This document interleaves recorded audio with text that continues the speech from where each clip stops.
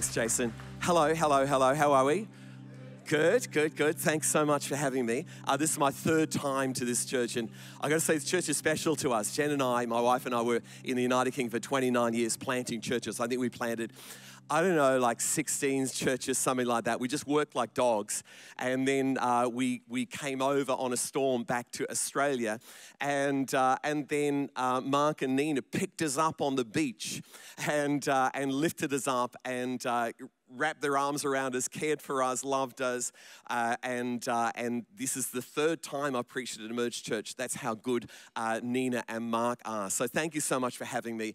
I'm very much privileged to be here. Let me say something about Rachel. Where's Rachel, who was singing just here? Where's Rachel? Is she around? Rach, hi Rach. Everyone say hi, Rach.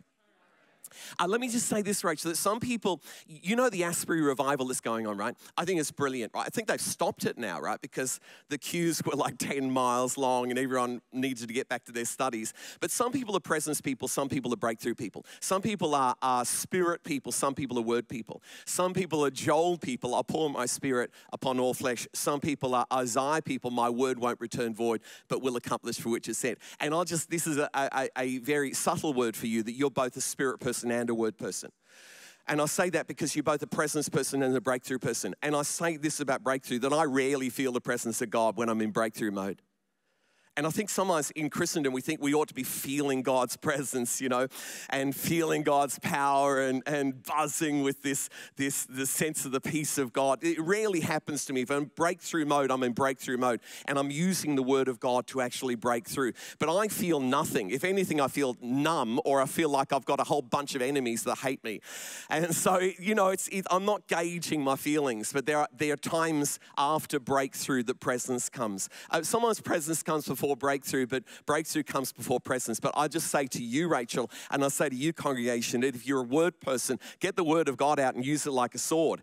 If your gift is breakthrough, then if there's a time to break through, this is the time to break through. But if your gift is presence, bring the presence of God and let the presence of God settle, because mountains melt like wax in the presence of God. And Rachel, you're both, and so just be strong with your left arm, be strong with your right arm, and you're an absolute champion in this generation. In Jesus' name, can you say amen? I've got to talk fast because I haven't got that long, right? But if you ask me what a couple of things triggered me about my time in England, right? And it's my own idiocy that triggers me, because I had this idea. You know, people say that your attitude determines your altitude. And I think Henry Ford said, he said, if you think you can or if you think you can't, he said, you're both right. In other words, if you think you can about a thing, possibly you can, right? But if you think you can't about a thing, then you absolutely can't. And if I was to melt everything I'm about to say down, this is it. You don't need more faith, you need less doubt. And I'm saying it to a church because the church, everyone thinks, I need more faith on a Monday, Tuesday, Wednesday. You don't need more. How much faith do you need? You're not trying to change Mars and Earth. God's spoken to you time and time. Every time God speaks to you, faith enters into your life. You don't need more faith. You just need less doubt. The second catchphrase, just to summarize, if you go to sleep in 10 minutes, just to summarize everything I'm about to say, it's not what you believe that, it's not just what you believe that counts. It's what you think about what you believe. And it's Mark 11, 22 to 24. Jesus said, if you believe and don't doubt, you can speak to the mountain, be lifted up and thrown into. Anyway, so I thought, gosh, what I'm going to do, I'm going to prove that attitude creates altitude. So I thought, this is 10, 15 years ago, right? It's politically incorrect, right?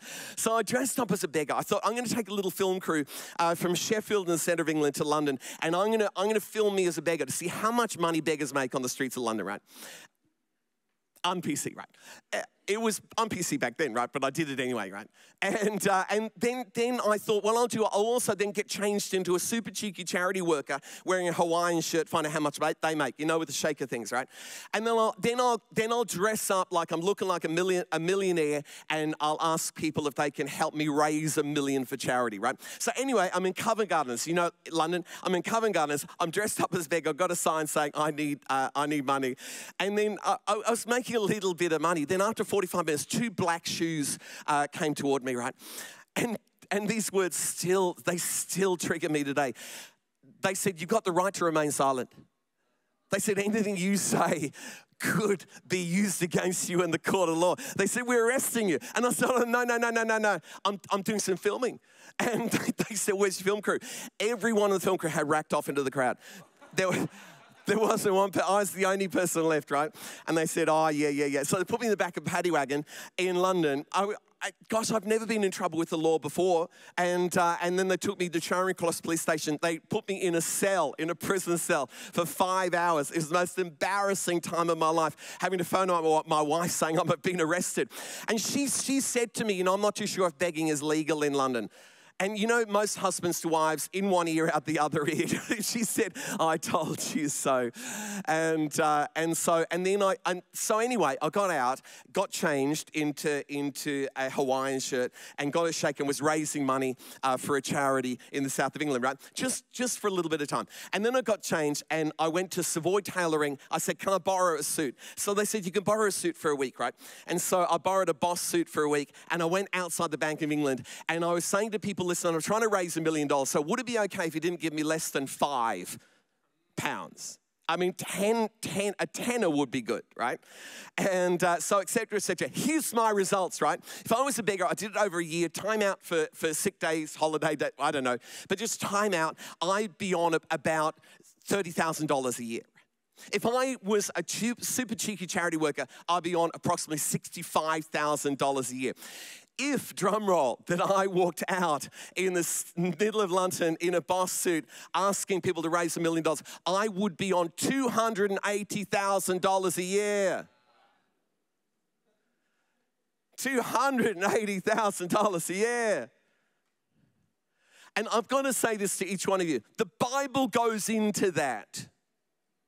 Because it says, key verse, right? In Romans chapter 12, verse number 2, it says, be transformed by a renewing of your mind, thinking process, so that you can test and approve God's good, pleasing, and perfect will. It's a classic scripture. If you're new to church, it's a classic scripture, right? Be transformed, be changed. How am I going to get changed, right? By a change in the thinking process so that you can test and approve God's good, pleasing, and perfect will. Now, here's the Dave Gilpin paraphrase, right?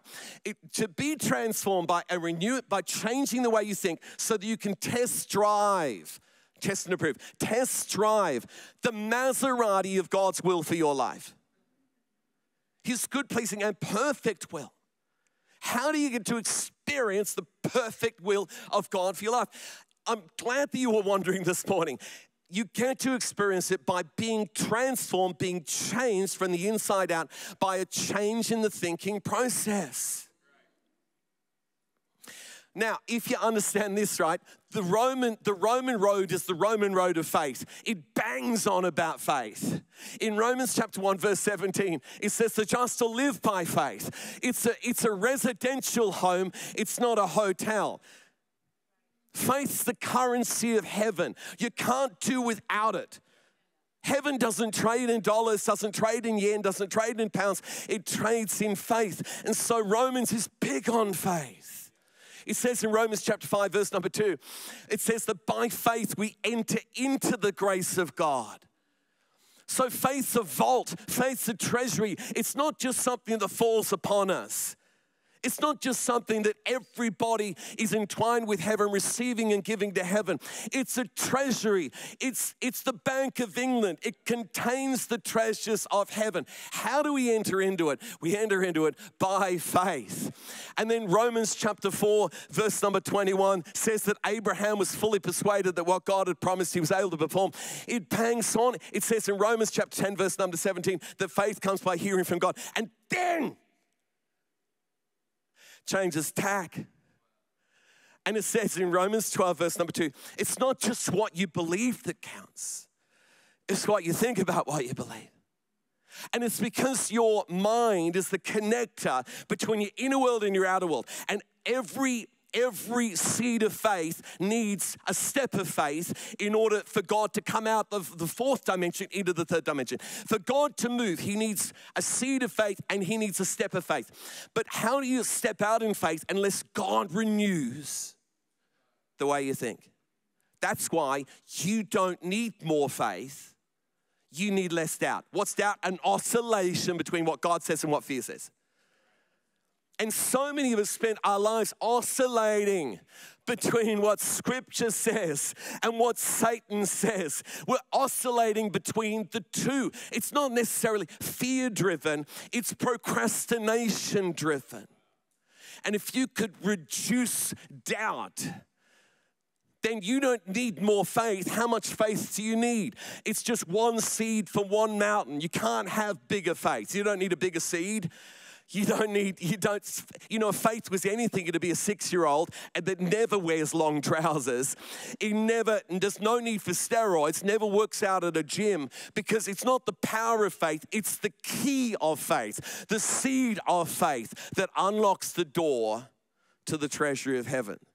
That's why I never feel like I'm a man of faith and power for the hour, because faith's not a power. Faith's authority.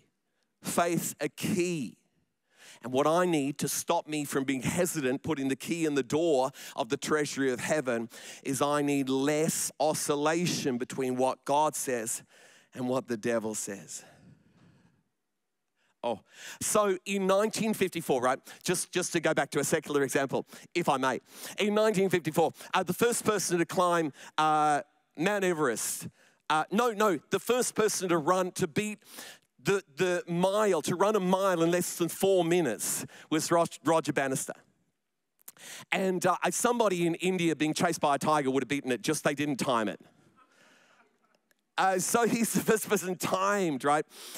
In all of history, to beat the 4-minute mile. Do you know within a year or two, like 3 or 4 people have beaten it. Within the next 6 years, 200 people had beaten it. That if you protracted to 2022, over 1,500 people had beaten the 4-minute mile officially. So what is that? I'll tell you what that is. It's a mental block. I believe that I can run fast, but I do not believe. I believe that the 4-minute barrier is an actual barrier. It's a brick wall. It's more than a speed bump until somebody broke through. And it's exactly the same with Edmund Hillary in 1953. Him and Tenzing were the first 2 people to climb Mount Everest. Wow, because now over 6,000 people have climbed Mount Everest because they had a mental block. Let me say this, your mental revolution could catapult a revival across Brisbane. That your mental cognitive change, moving from doubt to clarity, could cause a significant ripple effect within your family of generations and within your culture of generations. You could be the key to breakthrough to a generation. It just takes one of you to beat depression. It takes one of you to beat anxiety. It takes one of you to beat the product of abuse. One of you to beat the negativity. One of you to beat Satan's machinations. And bang! You got 100 years of a family line that's now free from that thing. Everybody's crossing the barrier because somebody's got to be the first one to cross the barrier. That's why. For 11 chapters, the Bible says it's by faith. And the 12th chapter, hey, it's not just by faith. Let's get this right. It's by what you think about what you believe. I'll just say it again, right, just for the sake of repetition, right? You don't need more faith. You just need less doubt. Here's the scientific bit, right? The Romans chapter 10, verse number 17 says that faith comes by hearing from God, right? The moment you hear from God, 2 things happen. Firstly, faith enters into your spirit. Spurgeon, the great preacher of the early last century of the 1800s, has said that faith's like a check. That the moment you hear from God, a love letter comes to the letterbox of your heart, and within that love letter is a check of faith. It's got your name on it, and it's got a destination on it, and it makes you rich. The problem with us is we're all lottery winners. We're all check holders. You might not have moved into that new home, but you are currently an owner of that home. That's why Hebrews 11 verse 1 says that faith is the substance or foundation of the beginning of things hoped for. It's like a check. And some of you think, what I need is more money. No, you need to hold that check. What I need is a breakthrough and healing. No, you don't. What you need is to hold on to the check of breakthrough and healing. It's got breakthrough of healing in it. It's just that you let go of the check. Most checks are down the back of the couch right now because nobody values the check of faith. They value feelings and they value immediate material breakthrough, but they don't value the winning numbers that God's given you that make the future a certainty. I'll add this for free. Faith's got nothing to do with the marriage you've got, the house you own, the car you drive. It's got nothing to do with the health of your body because faith is lassoed to an unseen tomorrow. That's why God gives you faith. When everything's going well, there's no need for faith. But God gives you faith in a dry place, but it's always associated with a world unseen. That's why the Bible says the just don't live by the future world. They live by the current grabbing hold of what is attached to the future world. And it's a check of faith. Am I preaching brilliantly or awesomely? One of the two. You can decide. Exhausted preaching here at Emerge Church. The second thing that happens, because how do you know that you've got faith? Well, what God does within your mind is he sears a pathway through a laser beam between two parts of your mind that he previously ran like a river meanders, not as the crow flies. You knew that God loves you, but bang, you've heard from God. It's like as the crow flies. Now you know that God loves you. You knew that God provided, but now God's spoken to you. Now you know. It's as the crow flies, not as a river meanders. And so how do you know you're saved? Because I know that I know. It's a double knowing. You've got to get into this. It's a double knowing. So God's placed a pathway, with a thin pathway within the mind. And he's placed a check within your spirit. And can you see he's getting ready for breakthrough here? So what do you do about the thin pathway in the mind? Well, that's your business, what you do with the thin pathway in the mind. Because if you don't walk on it, it will grow over. And you might still have the checks, but they're in the bottom drawer, not in the back pocket. And so you make faith passive by not activating it, by allowing it to come up and allowing it to be used in the name of Jesus Christ. So I've lost my train of mind there. I'm speeding along, right? So faith opens up a pathway. You've got to walk that pathway to widen that pathway. It's like a country track. The more people that walk on the country track, the wider it gets. You need to make it that wide that God can lay some train tracks down.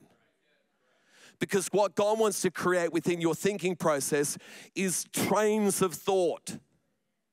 Not just individual carriages of thought, but he wants to create trains of thought. Because each train carries building material to potential skyscrapers of habit within the mind. Let me backtrack one sentence and say this, that inside your mind are fields of dreams. Inside your mind are floods of emotion. Inside your mind are trains of thought. And inside your mind are cities of habit. Catchphrase, the skyline of your mind will determine the skyline of your future. You can't create your future like Anthony Robbins says, but you can miss out on the future that God already has for you. Our aim is to pull down the skyscrapers in the fallen mind and grow skyscrapers in the new mind. If you become a new creation through being born again by the Spirit of God, you are a brand new creation. The old is gone on the inside. But within your mind, you've now received virgin territory. It's marked out for construction. So the job now comes for us to construct cities of habit within the new part of the mind. I would say that the 9 fruits of the Spirit are 9 strongholds that God wants to create within our mind. He wants to build the city of peace. He wants to build the city, metropolis of love, the city of goodness, the city of faithfulness, the city of self-control, etc. He wants to grow them within your mind because God knows that the silhouette of your mind will become the silhouette of your future. How do I know that? Because it's not just what you believe that counts. It's what you think about what you believe that counts. And the most dominant skyscraper within your mind leads the way. There are times we work on our will. It's like a diet. People can drop 10 kilograms while they're super working on it. The moment they stop working on it, it comes back to the cities of habit. Unless you work on destroying and pulling down strongholds within the mind and growing new strongholds of the mind, you'll remain identical. And that's why God is very interested in the way you think, because God doesn't want you to be a one-hit wonder. He doesn't want you to be like the Baha man who let the dogs out, or Natasha, you know that I'm torn, lying naked on the floor. God doesn't want you to be a one-hit wonder. He wants you to be like a Chris Martin. He wants you to have a Yellow, have the Scientist. He wants you to have a Viva La Vida. He wants you to go on and have a sky full of stars. He wants you to be a legend of the kingdom of God, not a one-hit wonder in the kingdom of God. So he can't just give you breakthrough. He's got to change the way you think. We ran a recovery house for women with life-controlling issues in England that finished by being a recovery house for people coming out from sex trafficking and coming out from human slavery. Eventually, we had 170 staff that were working. We rescued and housed over 600 women, survivors of human trafficking. And behind that, we did outreach to 3,000 survivors of human trafficking through our outreach programs. But people would say to me with women with life-controlling issues, just get them together and just deliver them. Well, fair enough, right? Because the power of God's in us to deliver people of demons and deliver people of oppression, right? The problem is that within a month, they'd probably be exactly the same as they were, maybe slightly worse because I raised their expectation. What God wants to do is God wants to restore and strengthen the will within people, because their will has been steamrolled to the point of having a weak will. God wants to re-strengthen the will within their lives. And so if they're a house and there's squatters in the house, the first thing God wants to do is replace the windows of vision. The moment the windows are replaced from broken to whole, 3 squatters leave. He then wants to rip up the old carpet of condemnation throughout the house. The moment that carpet comes up, another 3 squatters leave. He wants to take out the dry rot of victimhood. The moment the dry rot's gone, another 2 squatters leave. And then he wants us to fix up the front door of decision making. The moment we fix the front door up, every squatter's gone. And we've created victory that's irreversible. That's why God spends a little longer on breakthrough than you want him to spend. Because he wants you to be legendary. He wants you to be a part of Coldplay, not the Baha Men. He wants you to become a legend for the kingdom of God. Let me. I've drawn a map. It's available afterwards in my resources. I'll show you in a second. But in the old part of your mind, there's 3 regions, right? I would say the northern region in the old part of your mind is what I call the royal cities. Self-centeredness, self-pity, self-justification, all the self. They're the royal cities. They're the most evil cities within us, because we end up worshiping ourselves instead of worshiping God. That's the problem with modern psychology. It says today, put yourself first. Jesus says, deny yourself, pick up your cross daily. Jesus said, if you gain the whole world, you'll lose your soul. We are at war against modern psychology that puts a ring around yourself and says, you've got to love yourself before you can love others. May I suggest, unless you love others, you'll rarely get to love yourself. The second lot of cities are what I call the industrial cities. These are the moody cow cities.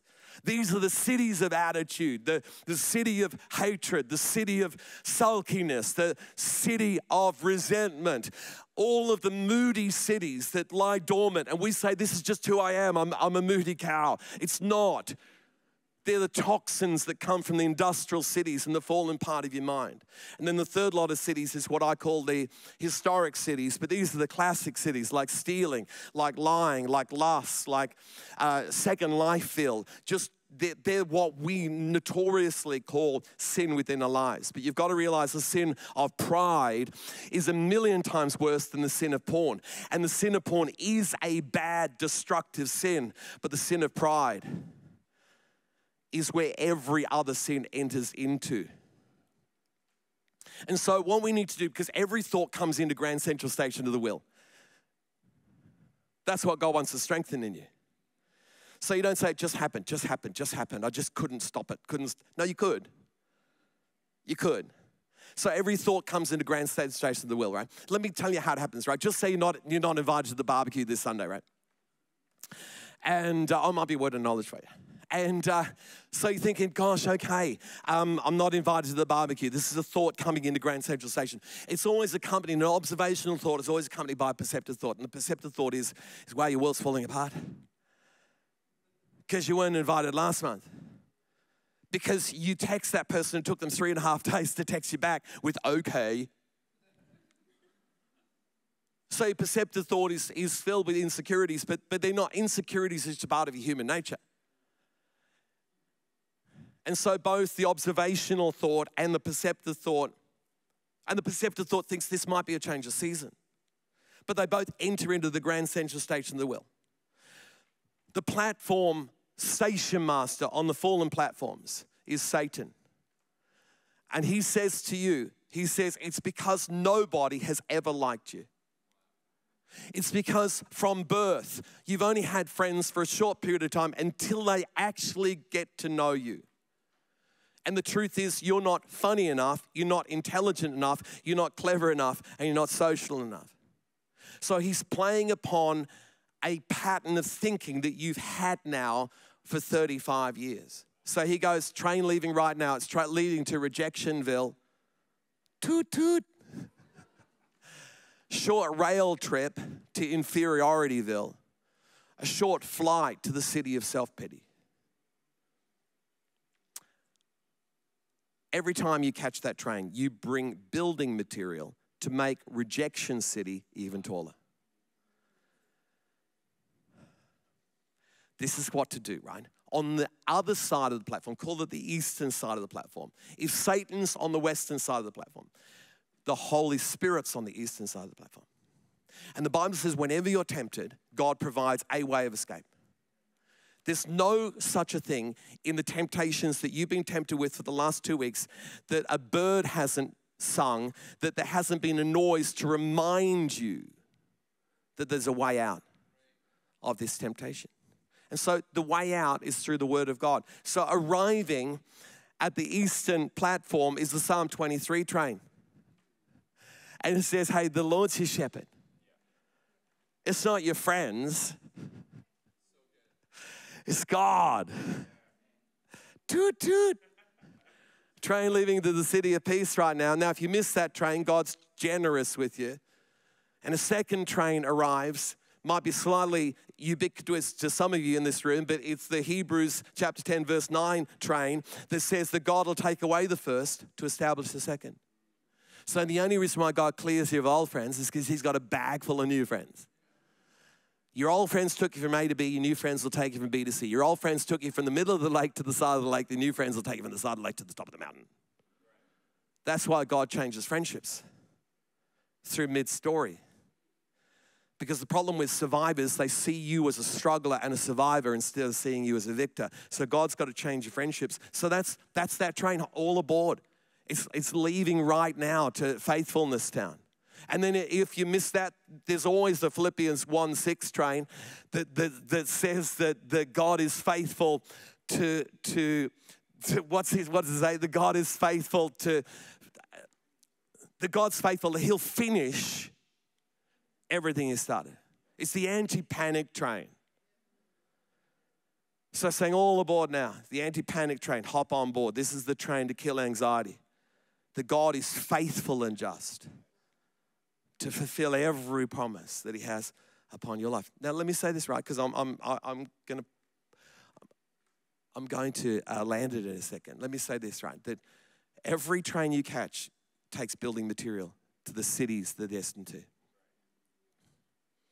And your aim is to build the cities in the new part of your mind and destroy the cities in the old part of your mind. The skyline of your mind will determine the skyline of your future.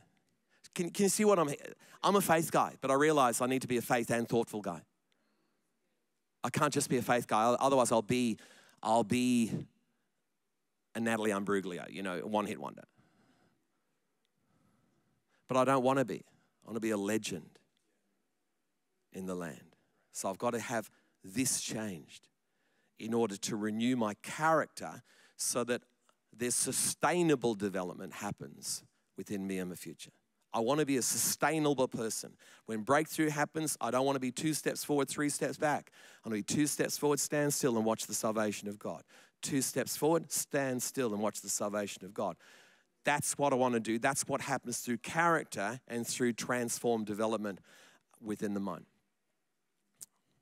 It's good, isn't it? Glad you came.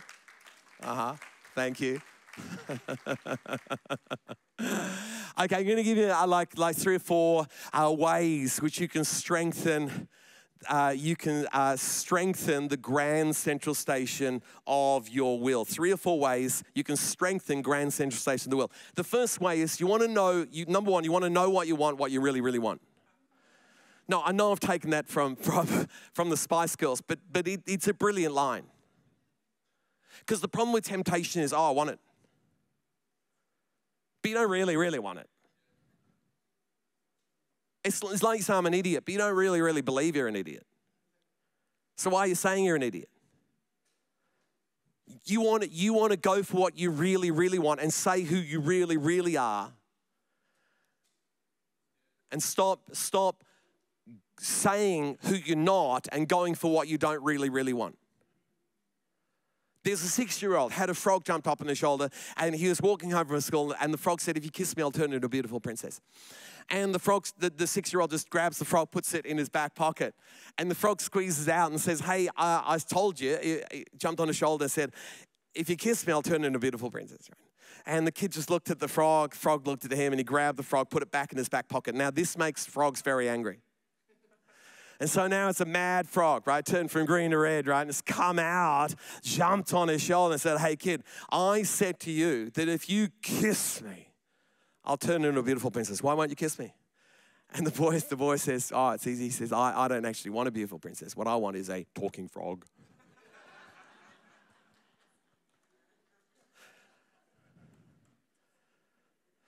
There's 5 levels of emotions in you. Just follow me through on this. It's a little complicated, but I put V words for each one to make it simple for you.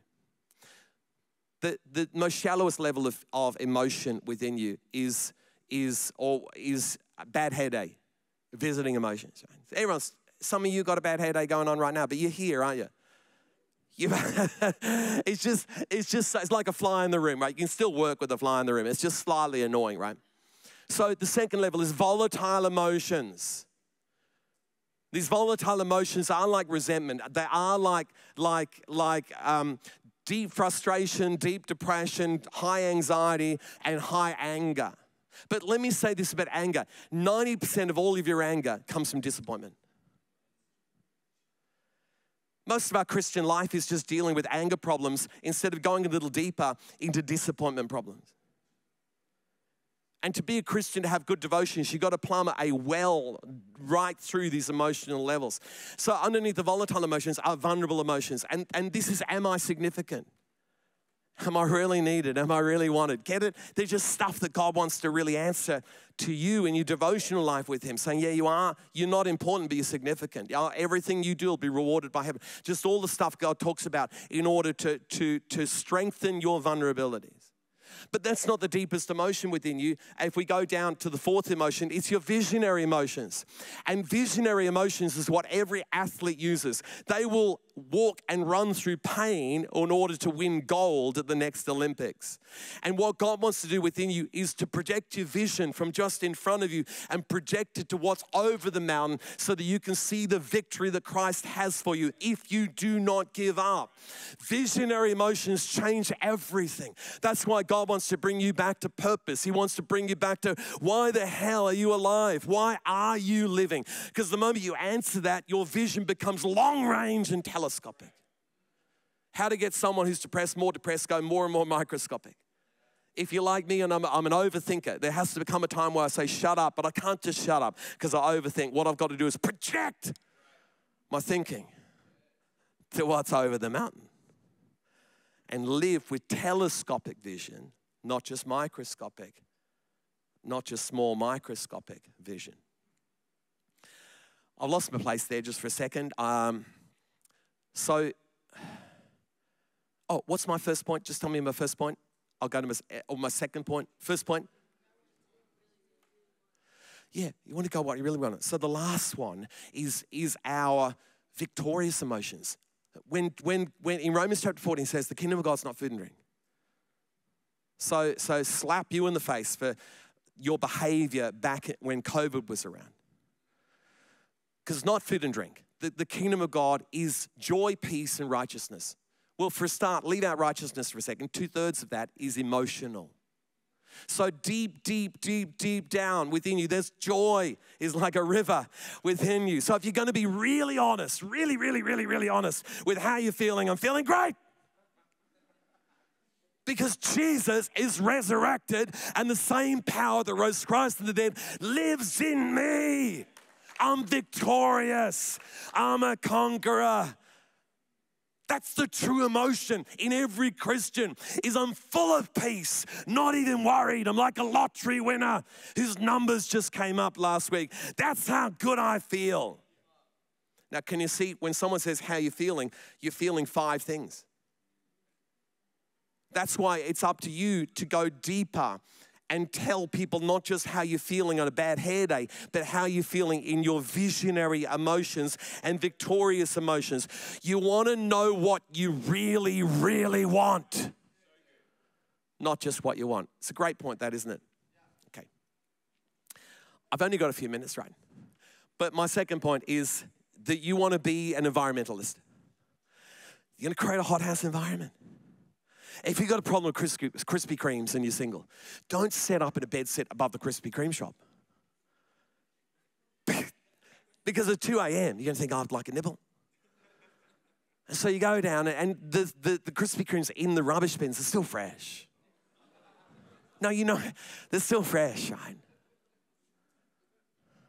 But it's your problem that you're fat. It's because you're in the bed set above the Krispy Kreme shop. When Jesus wanted to heal Jairus' daughter, he only brought in 25% of his disciples because the others weren't good enough. It's because he's trying to atmosphere control. He's trying to be a thermostat, not a thermometer. He's trying to be an environmentalist. Shut the door, keep out doubt, keep out the devil, keep out the doubters. If God speaks to you something precious from God, don't tell it to the doubters. Don't cast your pearl before swine. You got to protect yourself from doubt. You want to build a hothouse environment of faith. Put on some worship music. Come to church regularly. Have some strong devotions. But what you're doing is creating and recreating good atmospheric environmental conditions. Number 3, you want to change your confession. The greatest faith word in the Bible is the word but, because it combines reality with a higher reality. For example, if I was going camping in Stradbroke and it was raining and there were 7 of us and I forgot all the tent poles, they'd be mad at me. But if I went, but we've got 7 free nights to the spa hotel up the room there, anyone want to come along, right? The whole atmosphere would change because everybody loves a spa hotel. And all I've done is put the word but in. That's what King David did in Psalm 31. He said, I feel like broken pottery. I feel like everyone's against me, but I put my hope in you. In the Lord I trust.